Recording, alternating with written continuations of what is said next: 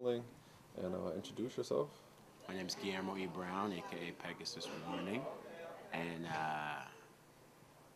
I'm super honored to be a part of this talk today in the spirit of Sekou Sundiata's work and being in spirit just a brilliant, shining, imaginative, forceful human being and artist, and so much in his texts and performances for us to refer to and look into and look back to and look forward to. It just boggles the mind, you know. I never had the fortunate opportunity to work with him, but I do have a bunch of associates that worked with him closely, and I think that what he did as a performer and a teacher and mentor and just kind of guiding light will be a force that kind of helps us all. And the groundwork that he laid and it's just phenomenal. And I was just kind of referring back to some work online, and it just so immediately touching. Just I can't even. Yeah, I'm just blown away.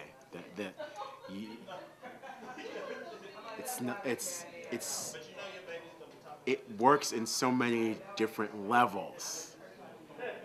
The musical, the poetic, the lyrical, the emotional, the political, all at once. So it's a kind of, for me, because I come from a rhythmic and percussion background, and I'm very used to things playing or sounding all at once, a feeling, a word, a sound, a rhythm, all happening all at once, and he does that so completely. And in my own work, you know, I mix a lot of different types of sounds and a lot of different approaches to making songs and to making performances and to having bands and to being a teacher and a mentor and to being a student. There's so many different angles that I'm trying to get at, and it's so helpful to be in an event like this where other people are struggling with the same issues. You know?